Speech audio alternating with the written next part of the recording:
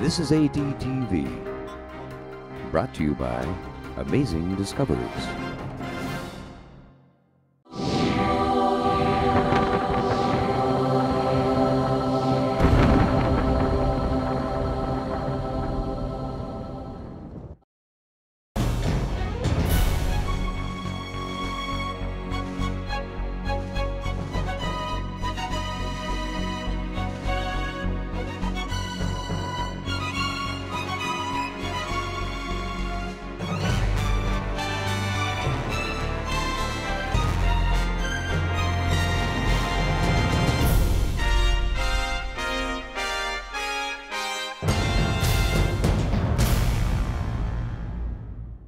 Okay, well, it's great to see each one of you here. I'm glad I didn't scare away the entire congregation last night. It's such a blessing to see so many new people here tonight as well. And as you can see on the screen, our title is Wolves in Sheep's Clothing. And I want you to do something very practical before we begin. I want you to see if you can identify where is the wolf in this picture. Look very closely and see if you can tell, where is the wolf? They all look like sheep, don't they? That's precisely the point. It's very hard to tell. So tonight, again, we're going to have a very sensitive subject, and but I believe that God wants us to talk about the things that many people don't want to talk about. Jesus, in Matthew 7, verses 13 through 15, said some very stirring and shocking words. And he was speaking to a group of people at the time, and he said, "Enter ye in at the strait gate," and the word strait there means strict or narrow. "For wide is the gate, and broad is the way that leads to destruction, and many there be which go in thereat. Because strait is the gate, and narrow is the way which leadeth unto life, and few there be that find it." So Jesus makes a very big categorical statement that there are many, many people who are not going to find the way of life, right? He says, many will go to the wide gate, but few will find the narrow gate. And then, interestingly enough, he follows that deduction up with an interesting postscript to those two verses. In verse 15, he says, "Beware of false prophets, which come to you," and what kind of clothing? Sheep's clothing, "but inwardly they are ravening wolves."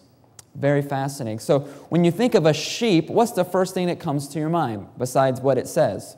That, right? What's the next thing that comes to your mind when you think of a sheep? It's wearing what? Normally, white, right? And white is normally associated in the Bible with the color of purity or righteousness. So it appears on the outside that these sheep are righteous, but amazingly, inwardly, they are ravening wolves. Albert Pike, one of the central pillars of Freemasonry, he said the following. He said, "That which we must say to a crowd is that we worship a God, but it is the God that one adores without superstition. To you, sovereign grand inspector generals, or 33rd degree Freemasons, we say this, that you may repeat it to the brethren of the 32nd, 31st, and 30th degrees. The Masonic religion should be, by all of us initiates of the high degrees, maintained in the purity of the Luciferian doctrine." So basically what he was saying is when you get up high up in this as fraternal organization, not those on the lower level, but once you get high up, it is revealed to the very highest level that the actual God that is worshipped is not the God of the Bible, but is actually Lucifer. And they actually believe that Lucifer is the true Son of God. Here's another statement along that same line. I didn't share with you last night, but I thought it would be good to show you today. It says, "It is far more important than men should strive to become Christs than that they should believe that Jesus was Christ." That is from a Masonic source. So it's important to Masonry for the people themselves to become Christ, but not that Jesus was Christ. Is that in accordance with what the Bible teaches? Yes or no? Absolutely not.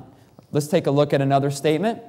It says, "In our 3rd degree, the acacia symbolizes the resurrection and life everlasting. Then the sprig, most ordinary, is presented to the Master Mason as a symbol of the immortality of the soul."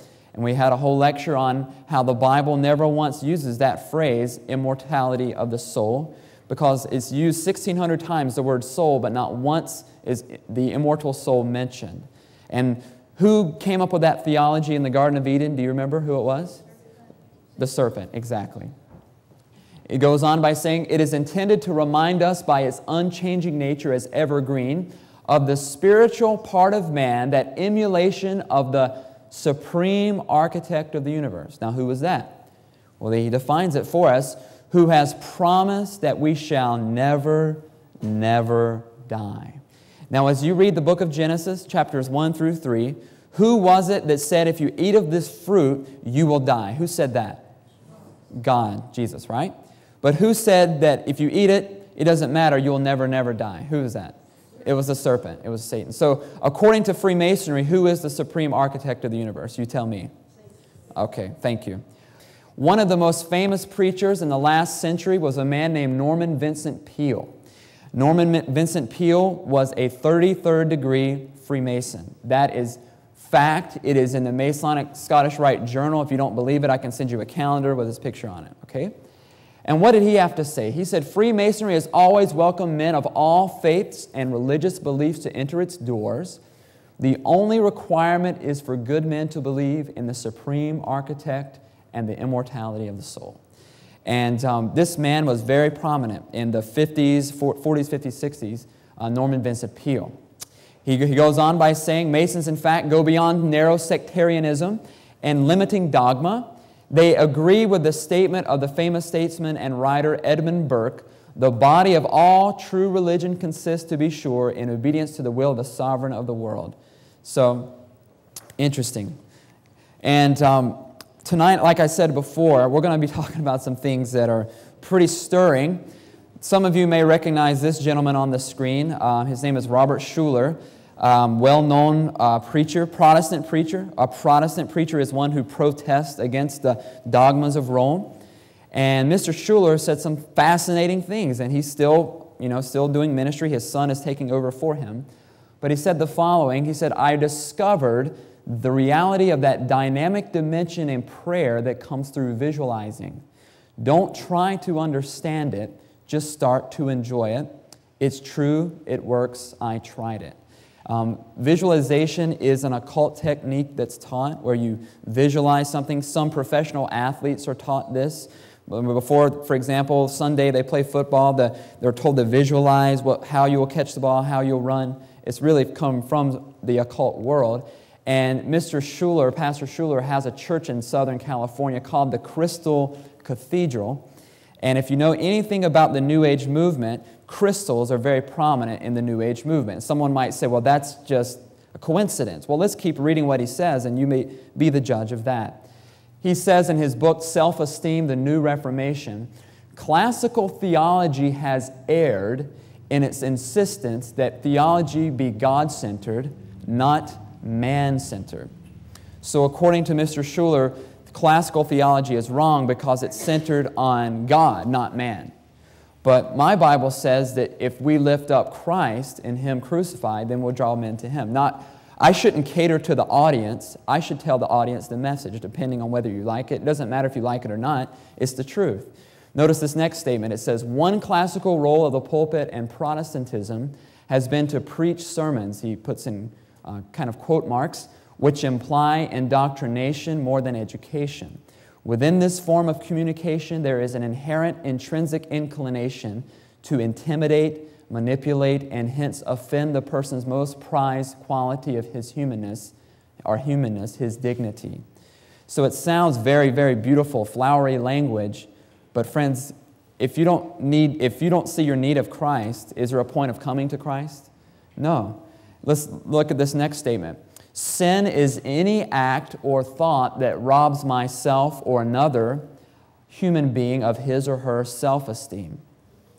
Now, we've discussed what sin is from the Bible. Do you remember what the definition of sin is from the Bible? 1 John 3:4 says sin is the transgression or breaking of the law, right? So the Bible doesn't say if I offend your self-esteem, that's sin. In fact, Jesus offended a lot of people's self-esteem if you read the Gospels carefully. Notice what he says. He says, what we need is a theology of salvation that begins and ends with a recognition of every person's hunger for glory. I have to disagree with that respectfully. I believe that there is someone that is hungry for glory, and that being was named Lucifer. You can read all about him in Isaiah 14, verses 12 to 14.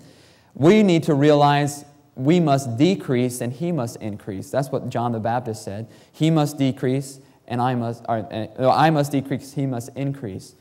Okay, here's another statement from the same book, just to be sure what doctrine he's preaching. He says, to be born again means that we must be changed from a negative to a positive self-image, from inferiority to self-esteem, from fear to love, from doubt to trust.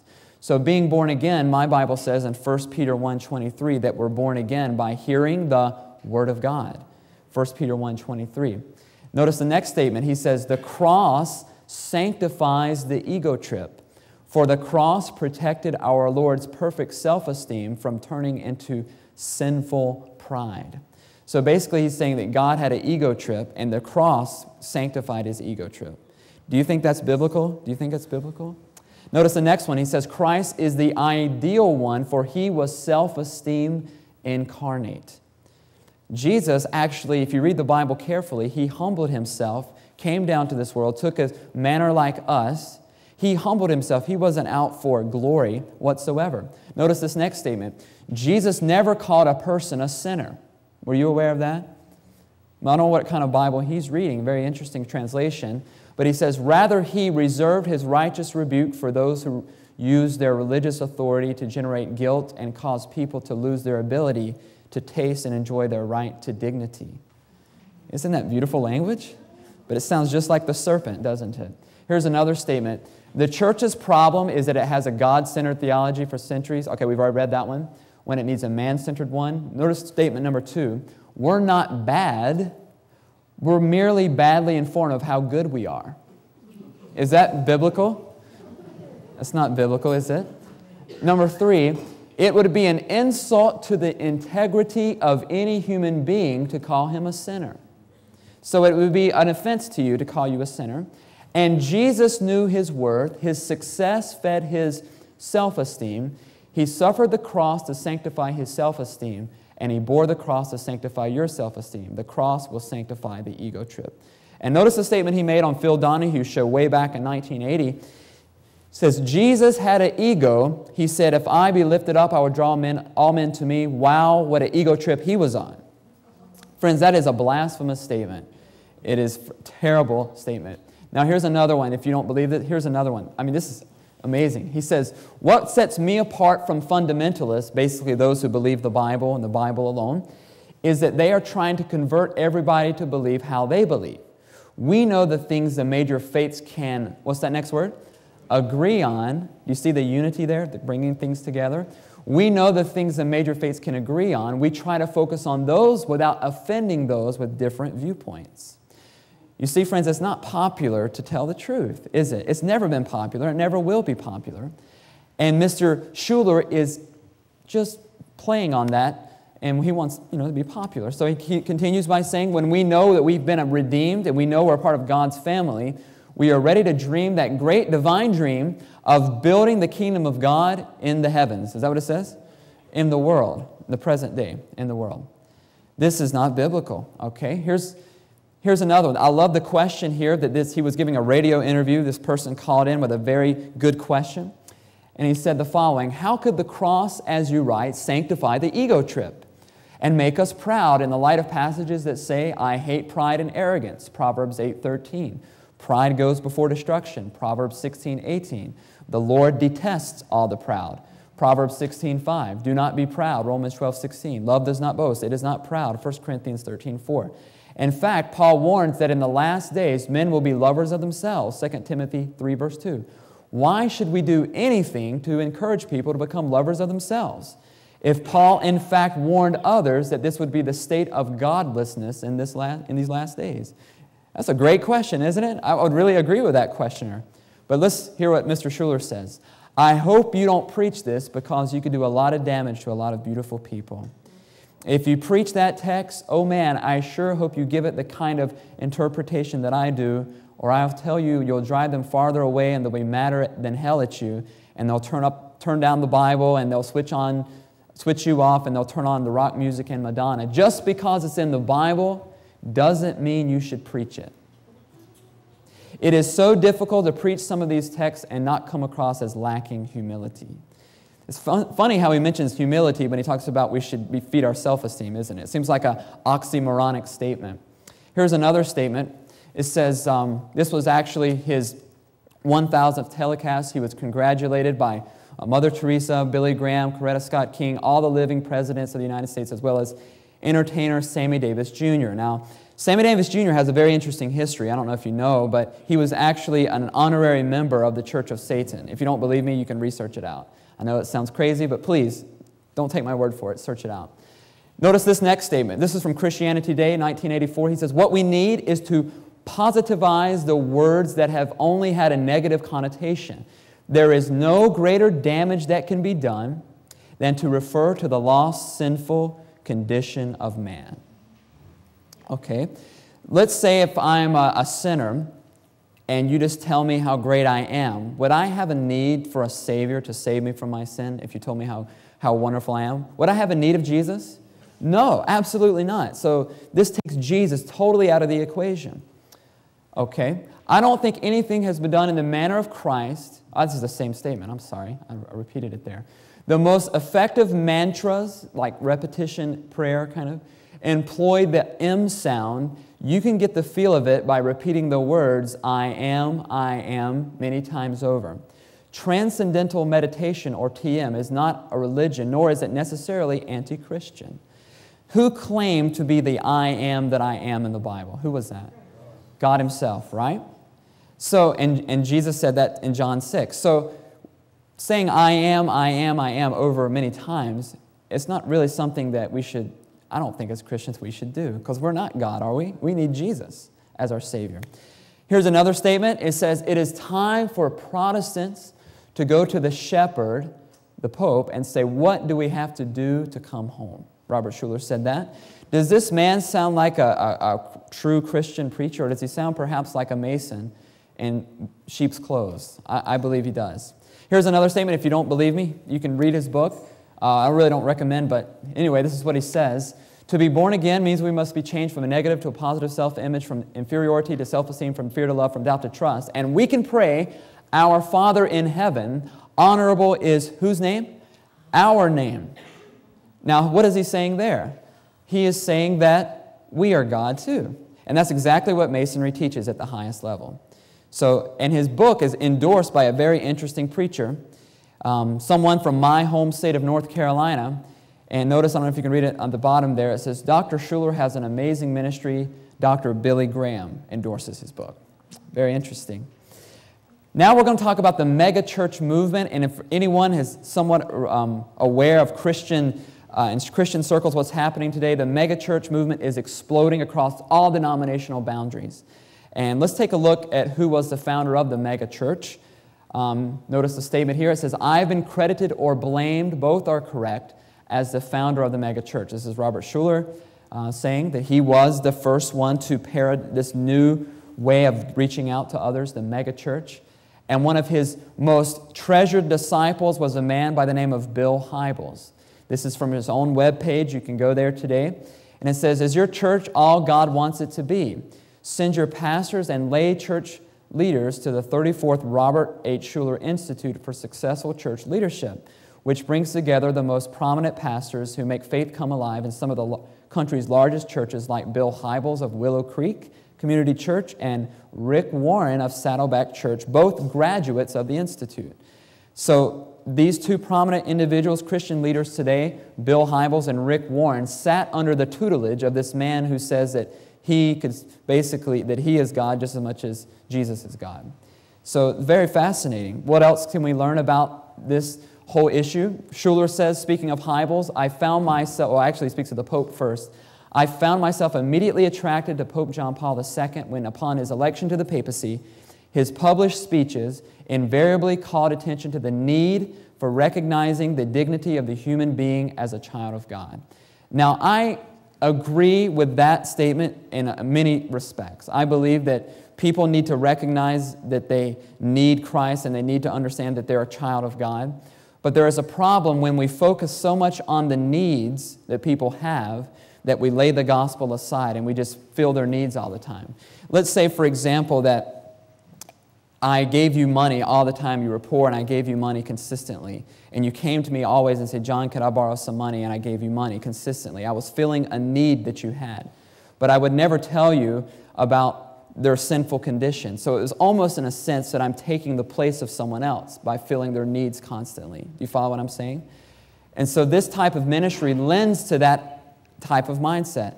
Another statement here, the men who inspired Bill Hybels, a French-born professor of Trinity College in Deerfield, Illinois. It was there that he indoctrinated Hybels in his new kind of ministry. Schuller says, I was the first person to introduce real church growth to the American church. He, Hybels, became the first guy to take these principles, refine them, maximize them to the ultimate length of their potential. I'm so proud of him. I think of him as a son. I think of him as one of the greatest things that happen in Christianity in our time. Bill Hybels is doing the best job of anybody I know. But the question is, which gospel is being preached? Here's another statement.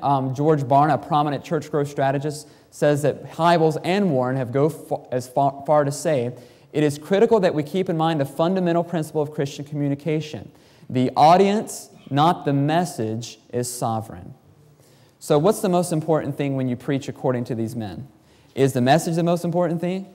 No, it's what the audience wants. So let's say, for example, that if you have a church that wants rock music, then you play whatever they want to attract them, to bring them to the church. It doesn't matter the message. It just matters what they want. So I have to disagree with that biblically. I believe that everyone is entitled to hear the truth no matter what they believe. If our advertising is going to stop people in the midst of hectic schedules and cause them to think about what we're saying, our message has to be adapted to the needs of the audience. So again, the audience is paramount and the message is pushed down. Is Willow Creek correct in their teaching that a relationship with Christ will provide a life of fulfillment? In a word, no. Personal fulfillment is the dominant goal of the vast majority of Americans. In this context, it is a great temptation for American evangelicals to argue that Christianity is a means of a more fulfilling life. The church becomes another place that promises to satisfy emotional desires. To argue for Christianity primarily by pointing to its usefulness and satisfying felt needs is to ultimately undercut it. So if Christianity, all it does is fulfill your needs, then Christianity has shifted from being what God set it out to do.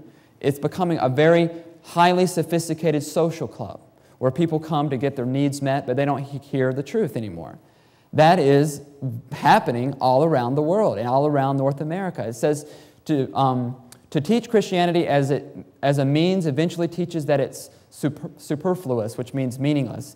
If someone is able to satisfy their felt needs without Christ, the message of Christianity can be discarded. So in other words, as long as you have your needs met, then you really don't need Christ, right? You get the money you need, you get fed, you get all this and that.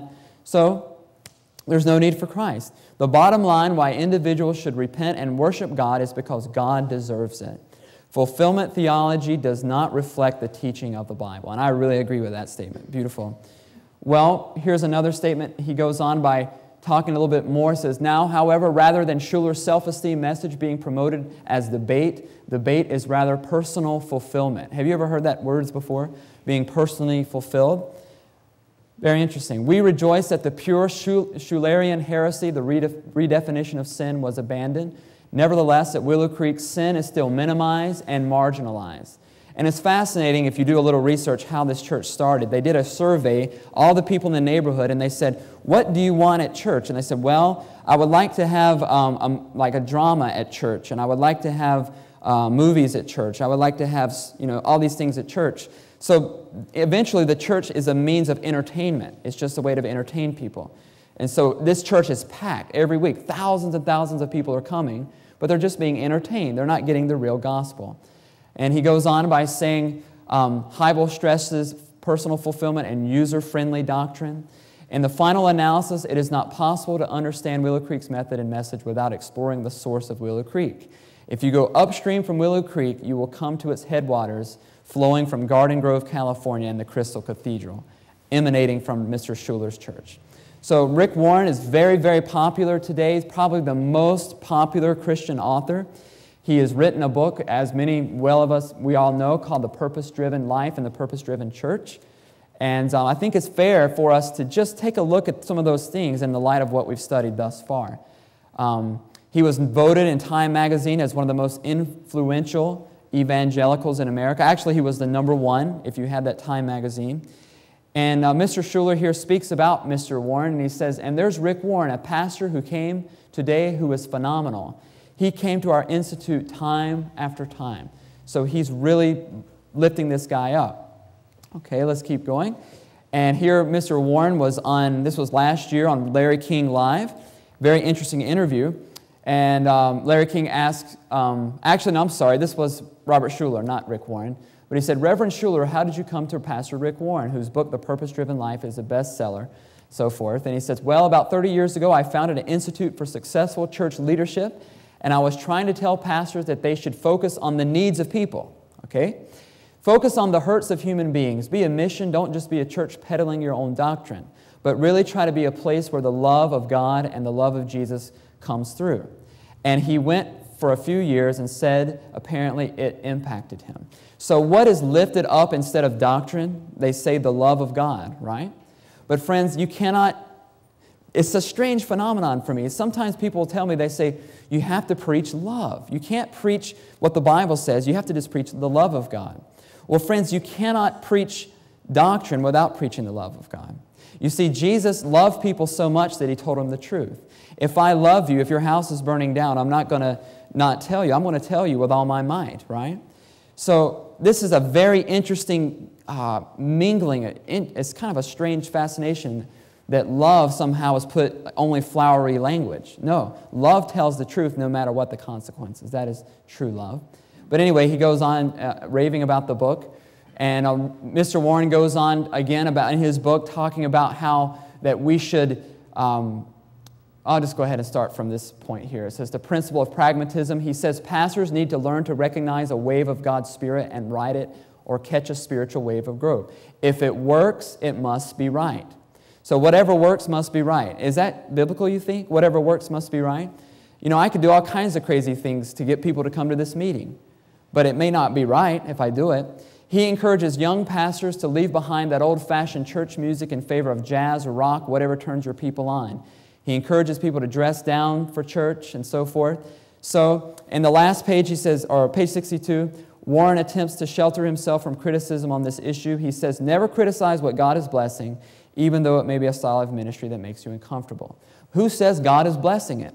If you read the Bible very carefully, you'll find that many times, if you read the story of, what's the guy's name who, it escapes me now, where he went down to the water and he drank some water and he said you have to go down a certain, Gideon, right? Remember Gideon's story? How many people were following Gideon at the beginning? Thousands and thousands, right? But as God got further down, there was only a few in number. But God doesn't need a lot of people. He just needs converted people. And if He has converted people, He can do great things, even in a small town like this. Here's another statement. It says, when Rick Warren uses the very same methodology of Robert Schuller and Hybels, he says, not surprisingly, Schuller praises the book inside the cover, and Hybels highlights the book on his Willow Creek internet website. Warren spent 12 weeks going door to door and surveying the needs of the people.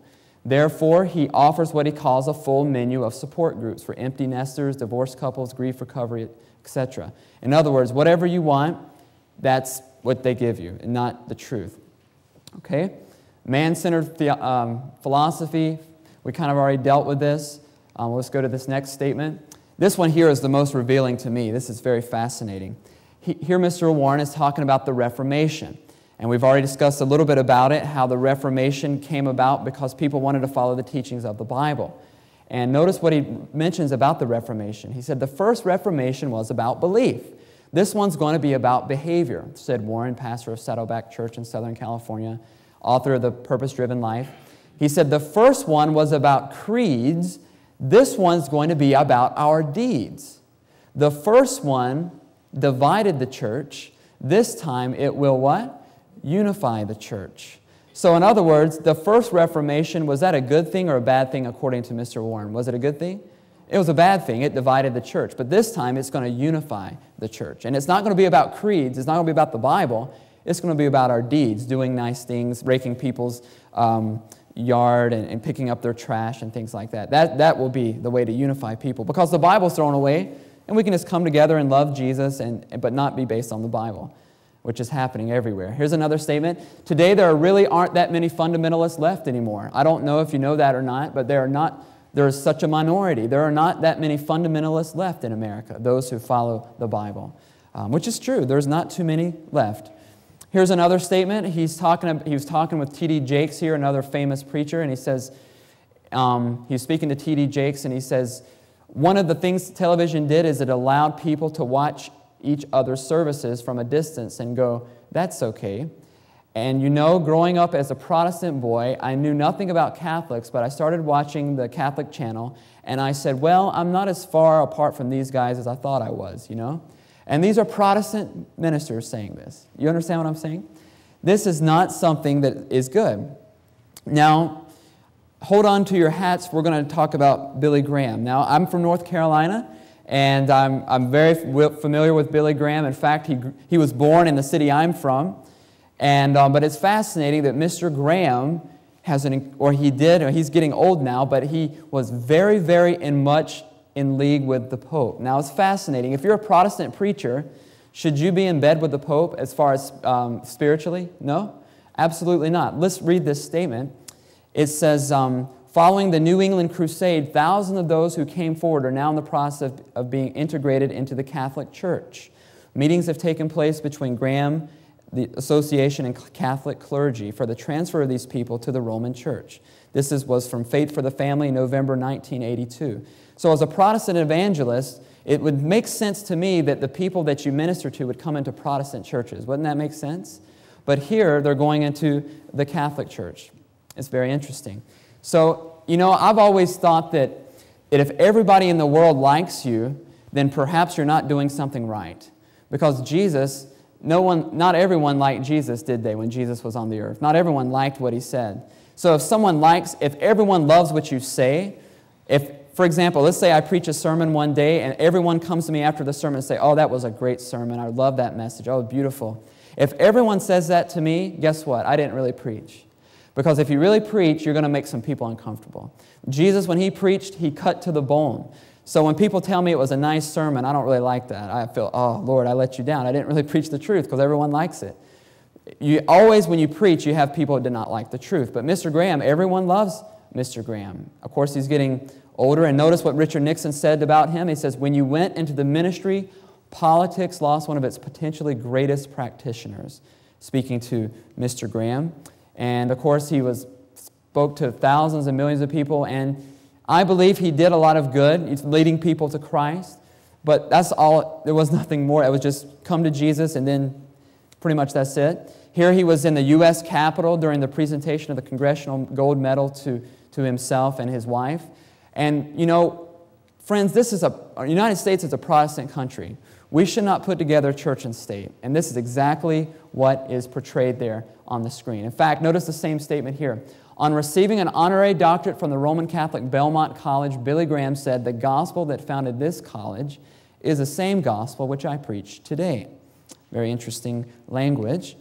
And he goes on by saying the religious news services reported on January 13, 1981, Pope John Paul II was closeted for 2 hours with the Reverend Billy Graham, the world's best-known Protestant evangelist.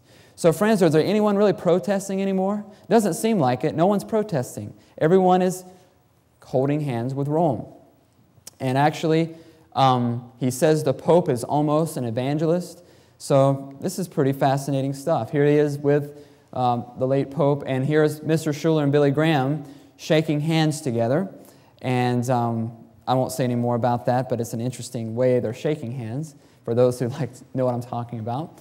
Here's another statement. It says, Reagan was the first American president to appoint a full ambassador to the Vatican. This is Graham speaking.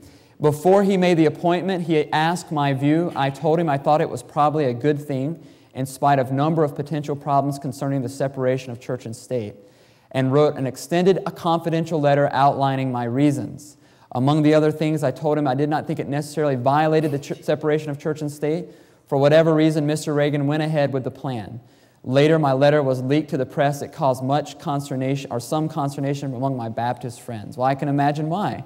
Because it was putting church and state together, and it was actually bringing back the Pope of Rome. And this is a very interesting book called Billy Graham and His Friends. If you doubt what I'm saying, this is a 700-page book with full documentation of many, many articles about Mr. Graham and his involvement with these other anti-Christian organizations that are very, very interesting. So if you want to get that book, you feel free to do it if you don't believe what I'm saying. So at this time, I'm going to talk a little about the charismatic movement. And the charismatic movement is a fascinating movement that's sweeping many denominations. The man on your left here is Rodney Howard Brown. He's known as the Holy Ghost bartender. He makes people drunk, spiritually drunk, and they fall over and they laugh and all sorts of things. The other man is a German man by the name of Reinhard Bonnke. And he would never speak here. He speaks in canyons where he puts millions of people in the canyons and just curses the devil. He'll hold the Bible and say, I curse you, Satan, I curse you, I stomp on you, I trample upon you. And he just does that for like 3 hours at a time. And that's pretty much his sermon. I don't really get much out of that. But anyway, that's what he does. And I'll show you some video here in a little bit of that. Here is, this is in Time magazine, Laughing for the Lord, people, holy laughter, the Toronto blessing. You probably have heard of that before, where people fall over and start shaking and so forth. You know, when I read my Bible carefully, the only time I find someone falling down and shaking is not when they're possessed by the Holy Spirit, but when they're possessed by another spirit, right? And it's really sad what's happening. These are good people who want to go do what's right, but they've been led astray. Unzipper heaven, Lord, ha ha, ho ho, he he, very interesting.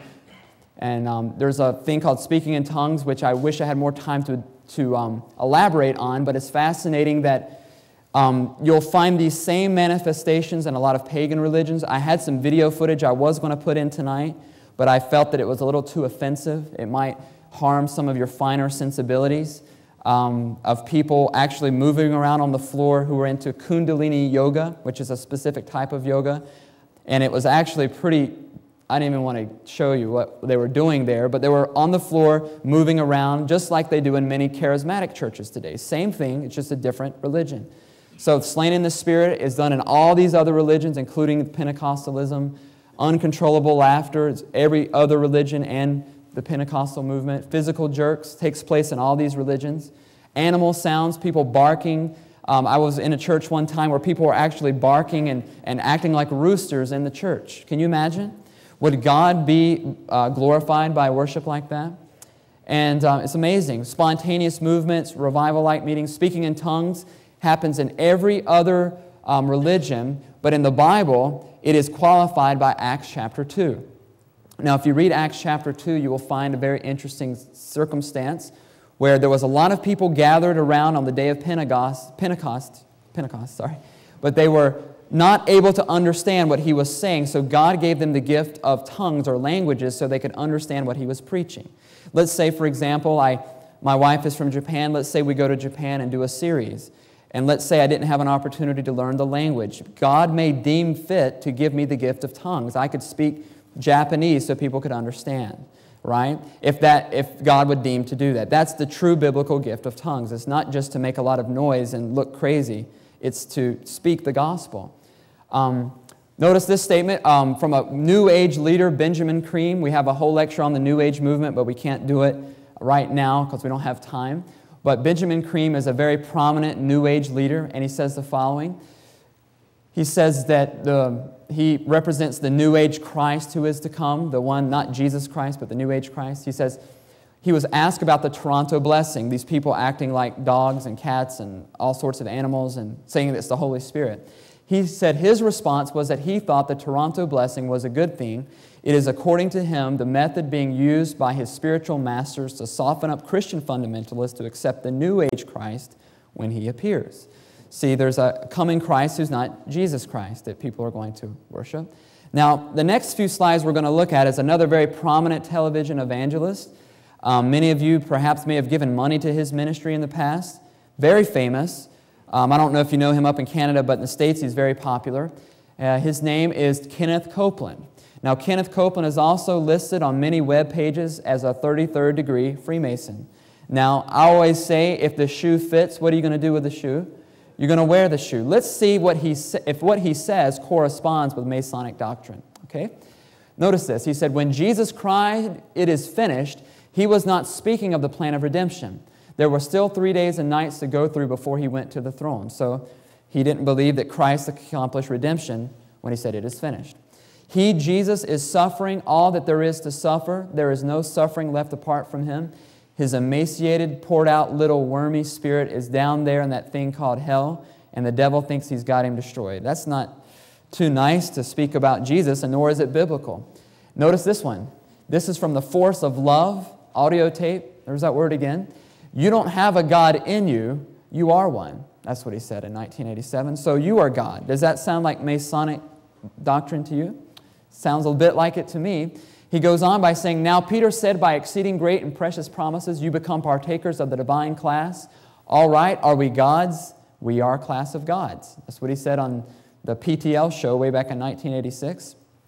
And this one is really astounding to me. Unbelievable stuff. He says that Adam was God manifest in the flesh.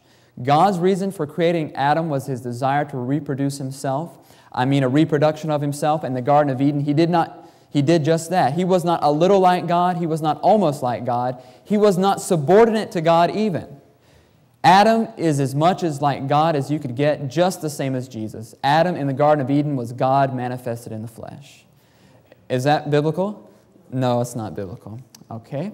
Here's another one. It says, "The Spirit of God spoke to me, and He said, 'Son, realize this. Now follow me in this thing, and don't let your tradition,'" or Bible perhaps, "'trip you up.' He said, 'Think this way. A twice-born man whipped Satan in his own domain.'" Okay, think about that for a moment. Was Jesus twice born? Did Jesus have to be born again? No, He did not. He didn't have to be born again. He was born innocent in the beginning. He said, "Think this way. A twice-born man whipped Satan in his own domain, and I threw my Bible down like that. And I said, 'What?' He said, 'A born-again man defeated Satan. The firstborn of many brethren defeated him.'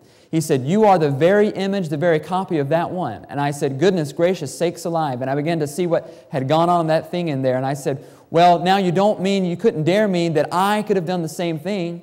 And he said, 'Oh yeah, if you had the knowledge of the Word of God that he did, you could have done the same thing because you're a reborn man too.'" So basically, what is he saying there? That he could have died and he could have saved you. He could have done the same thing as Jesus. Okay. If you don't believe me, here's another statement.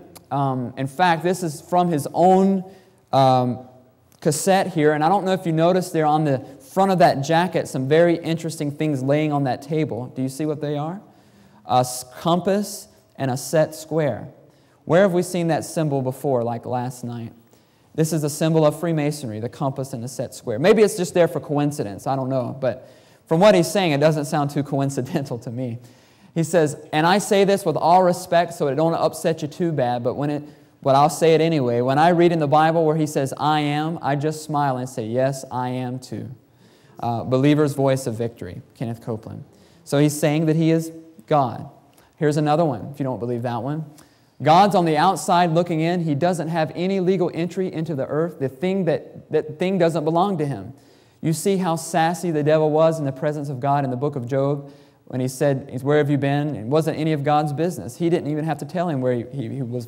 He didn't even have to answer him if he didn't want to. God didn't argue with him a bit. You see, this is the position that God's been in. Might say, well, if God's running things, He's doing a lousy job of it. He hadn't been running them except when He's just got, a little bit of a chance. So these things are blasphemous statements. A very well-known Protestant preacher who claims to be protesting, but he says he's God, and he says that unbelievable stuff. This is interesting, too. I wish I had a chance to do the New Age movement because we talk about the Mormon faith, the Church of Jesus Christ of Latter-day Saints, and the Jehovah's Witnesses, who are both founded by 33rd degree Freemasons. And I could show you that, prove that to you. And this is what Brigham Young said. He said, "Adam is our father and our God." And what did Copeland say? Adam in the Garden of Eden was God manifested in the flesh. So it's the same doctrine, the Freemasonry doctrine being preached. Okay, I'm going to show you a video now, short video of Mr. Copeland in action. And just to give you an idea, a little bit of a flavor of, it's not a very long video, maybe 45 seconds, just to give you a little idea of the ministry of Mr. Copeland and see what biblical doctrines he's preaching, okay? Let's take a look at this video. Instead of that Jim Beam or something, you know, praise God. Hallelujah. Yeah, glory to God. Yeah, I get to do this for Jesus. This is the Believer's Voice of Victory broadcast. Today, Gloria Copeland, my wife, will be concluding her series on the spirit of faith. Jesus' physical nature he has the traits of his mother. This is a beautiful church service held in Oklahoma.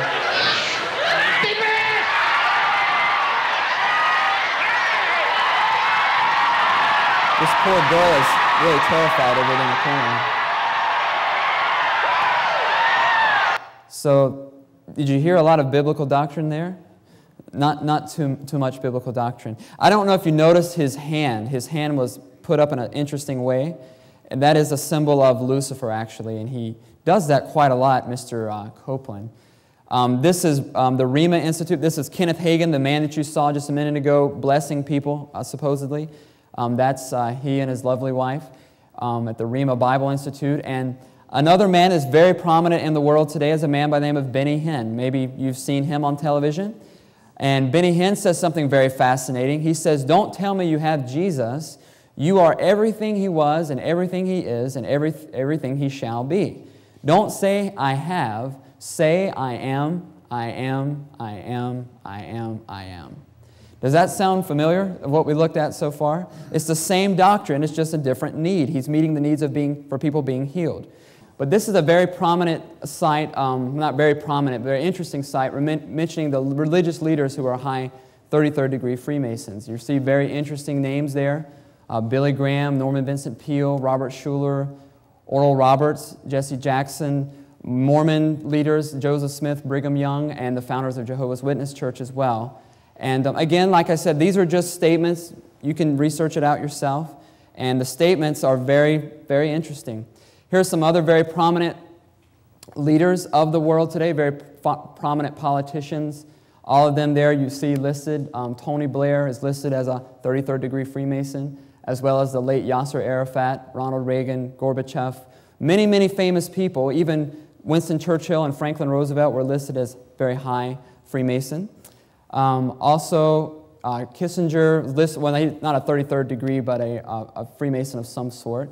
Walt Disney was listed as a 33rd degree Freemason, and that's very obvious if you watch any of the movies. They're very full of the occult, and it's really sad because children are being indoctrinated by these occult cartoons. And I was one of them too when I was young. I used to watch it too.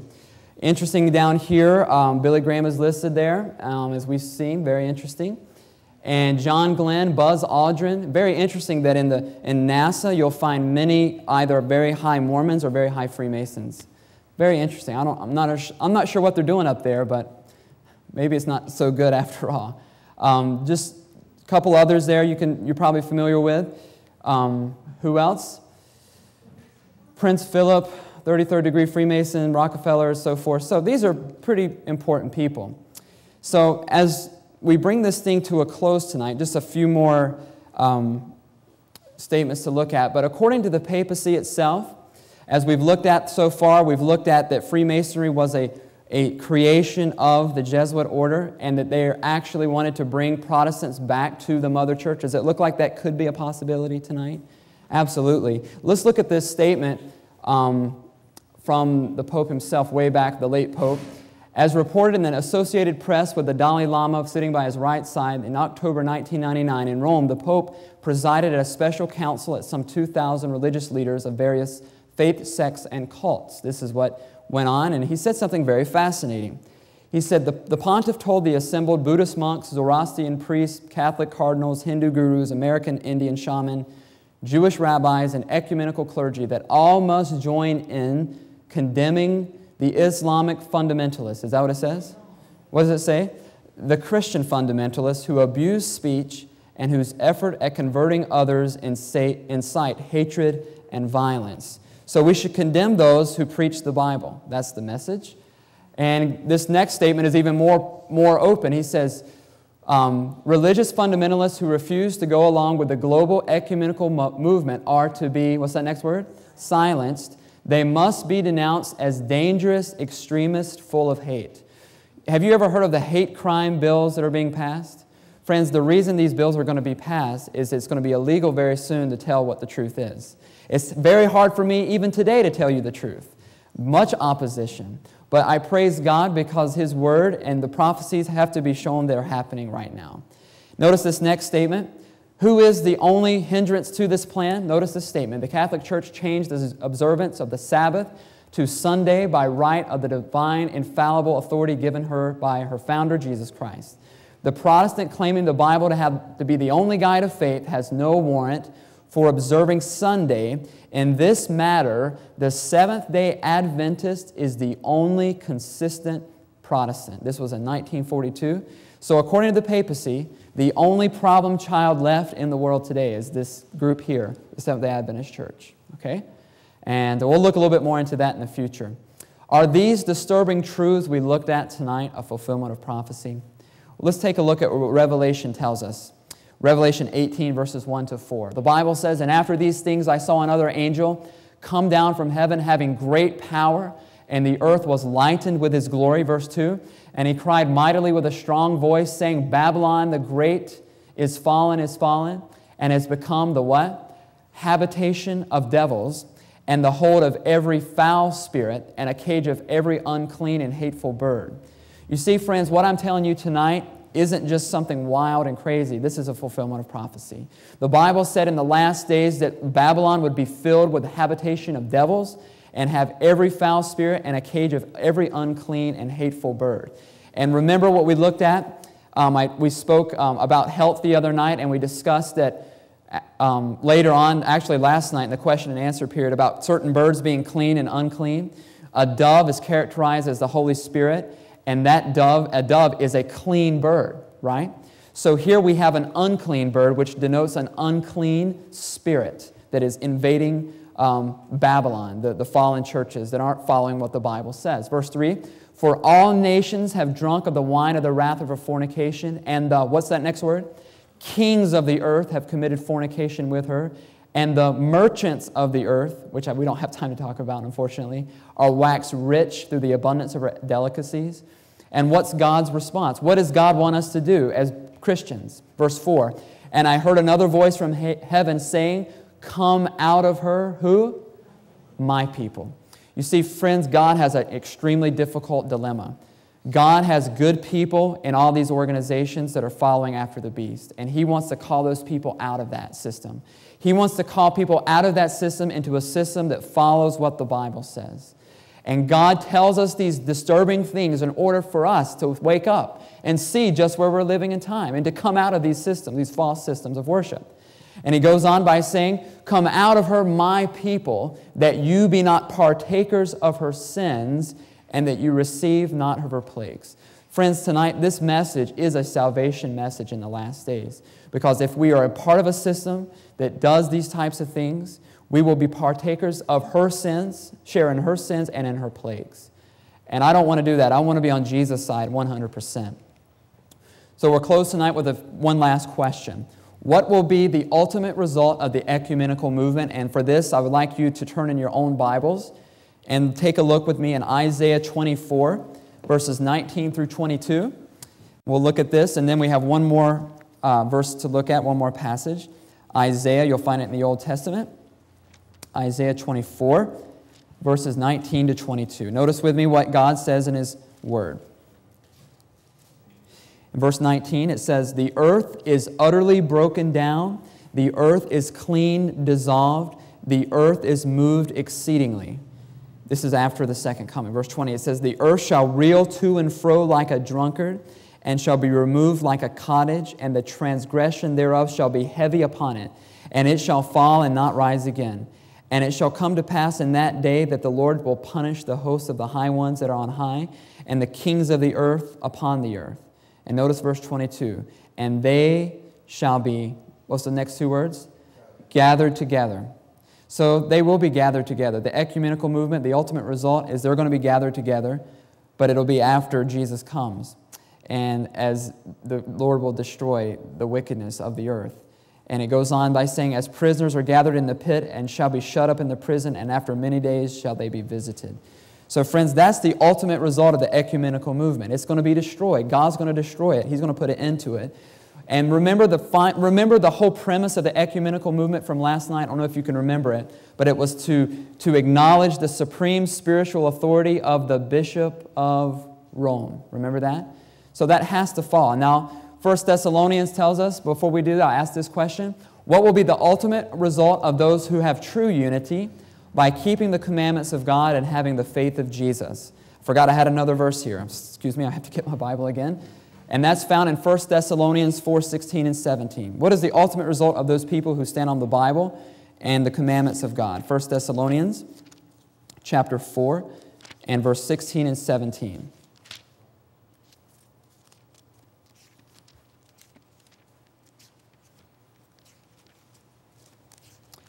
There it is. I knew it was in my Bible.